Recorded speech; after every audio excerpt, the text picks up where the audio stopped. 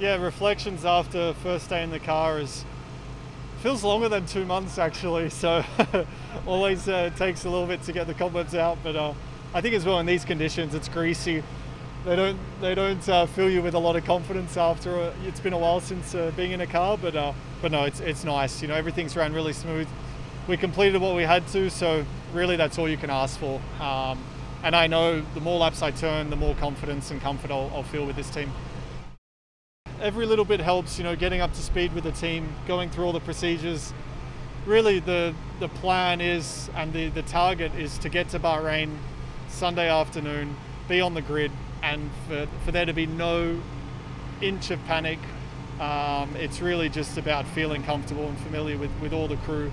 And yeah, so we're going through that. We're trying to go through scenarios that we would face on a race weekend.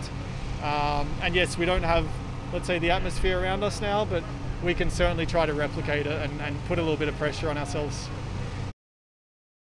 I think it all started, you know, McLaren started on the right foot with a fire up. You know, that was a day early, and first day of running on track, everything's been smooth. So again, you can't ask for too much more this part of the season. So everything's firing on the right cylinders for now, so to speak, and we're all good.